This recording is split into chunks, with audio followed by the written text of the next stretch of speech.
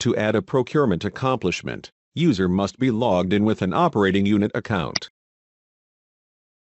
Go to the Recipient tab on the side navigation and select the program and project name that contains the line item you wish to add report to. Click on this icon to view details. Click on the Add Accomplishment button. Select the corresponding procurement milestone to be reported. Date when it was started. And date when it was accomplished.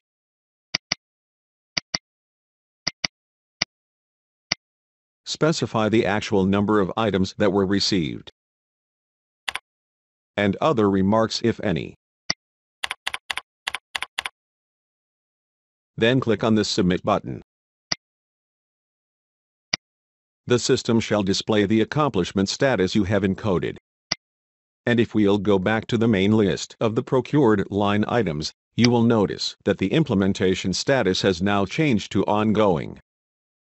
If we'll try to counter-check the status against the procurement service account, it is not tagged as completed as there are still 17 other regions to report whether they have successfully received the materials or not.